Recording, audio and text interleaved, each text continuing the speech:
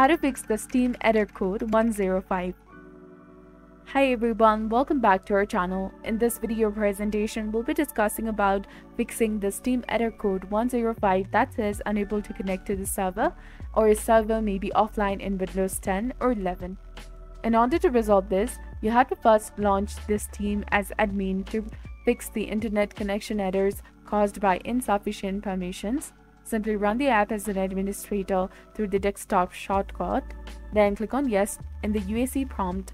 And if the Steam no connection issue is resolved by running the app as admin, set Windows to always run the app with the admin rights with these steps.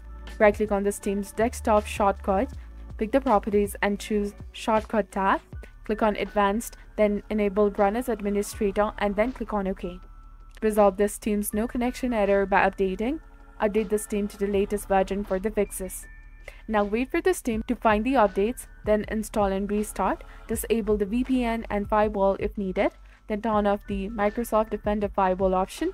Use TCP mode for the Steam connection and change from UDP to TCP in case of network issues. On Windows, modify the Steam desktop shortcut properties to add TCP at the end of the target field, and uninstall and reinstall the Steam. And if your Steam no connection error persists, your app's core files might be corrupted. To resolve this issue, try reinstalling the Steam on the Windows by following the steps. Open the settings by pressing Windows +I, then select Apps and Features.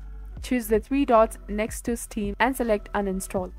Select Uninstall in the prompt to remove the app and re-download the app from the Steam site and install the app on your PC. So this was all about it. This is how you can fix the Steam error code 105 that says unable to connect to the server. Server may be offline in Windows 10 or 11.